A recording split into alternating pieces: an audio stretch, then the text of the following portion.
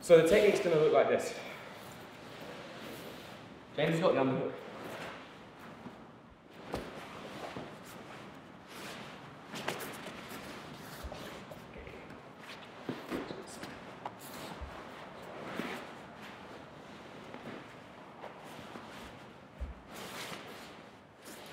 So the key points for this one. The first thing, what we're going to do is as soon as James gets the underhook, I need to make sure that he's not turning. So I'm going to base out with my hand, I'm going to start to slide my hip through and sit on his shoulder. And I use this leg to come all the way over the top and start to turn him. Just to help me out, I pull his knee down to the ground. From there I can slide this hand through and again work it up. And then push, free up my bottom leg. Okay, so this side. That's fine. So again, we're here, get the underhook, step, sit high on his shoulder, and start to pull off to the side.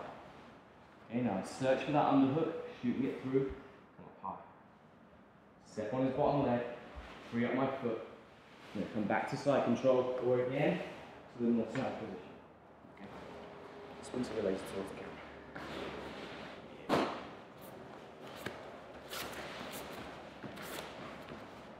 So I go here, sit on his shoulder, the leg comes through and catch his knee, work it around to the side. So here my chest is down, I'm kind of facing towards him. From there I'm going to search for this underhook, slide it through and make sure that I stay heavy. So my weight's down on his chest, push on his knee, step on his bottom leg, pull my foot free. And then from there, just close, drop to the shoulder, or I can step over, start going to the mat.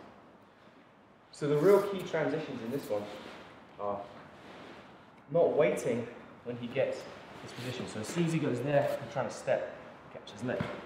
Okay, so again, I start with my knee inside, then when I go, I step back out. Okay. Start with my knee in between his legs, face out, slide, and catch. Then in the second one, it's similar to what we did before. It's just getting used to this position of kicking and then dropping. Yeah. Kick it out, drop it down. Kick it out, drop it down. So, the whole technique, one more time.